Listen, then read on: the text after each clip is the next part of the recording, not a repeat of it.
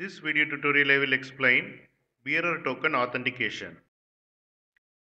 Bearer authentication is a form of token based authentication, and it tells the API give access to anyone who has the token. And usually we have to set the token like this. In authorization header, we have to set the token value and prefix with bearer. And bearer token is a cryptic string, and bearer token usually generated by the server in response to a login request.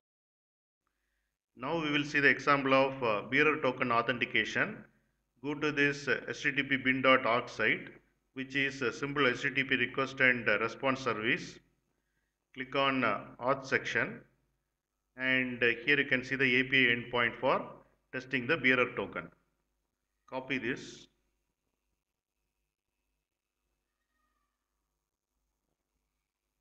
And copy this bearer.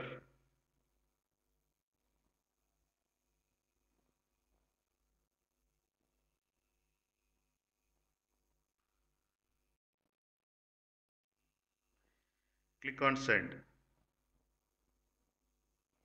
And we got 401 unauthorized because we have not sent bearer token. Now we will see how to send the bearer token.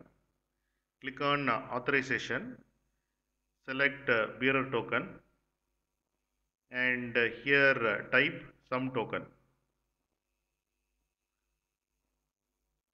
Click on send,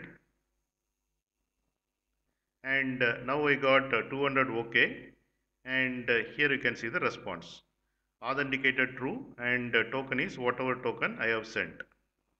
Actually, this is a test API so that we can send any token, but in real time we have to send the proper valid token, otherwise we will get 401 unauthorized. And if you check the header, you can see authorization header, and this is the token we have sent, and prefix with bearer.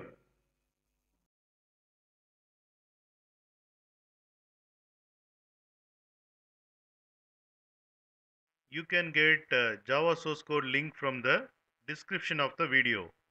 In mobile, to see the description, click on this icon.